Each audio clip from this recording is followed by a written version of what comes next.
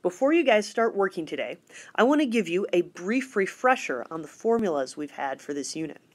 The first one you've used as part of your project, and that's our Newton's second law formula, which is simply force equals mass times acceleration.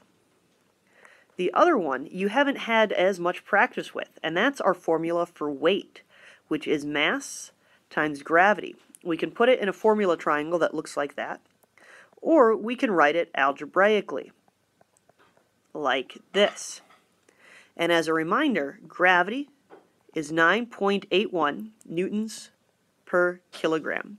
If you don't already have this information on the reference page of your notebook, you should make sure and add it.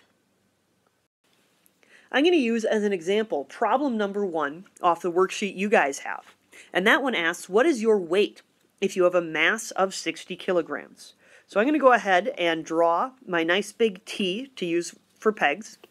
And the first step is to identify the unknown. I'm going to look for phrases like what is or how much.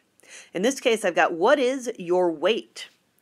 So that tells me that what I'm looking for is weight. So in the space for my unknown, I'm going to go ahead and put weight equals question mark.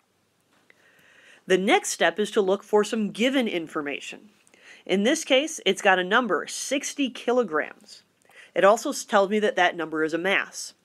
Now, anytime you've got a number in kilograms, it's going to automatically be a mass.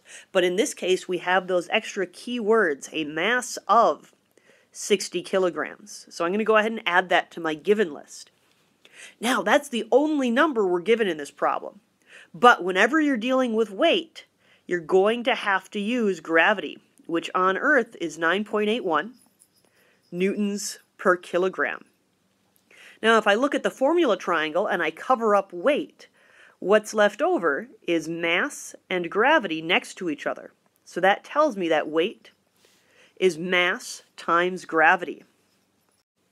So in the last spot, I'm going to go ahead and plug in numbers to get my answer. Instead of mass, I'm going to write 60 kilograms, and instead of G, I'm going to do that 9.81 newtons per kilogram.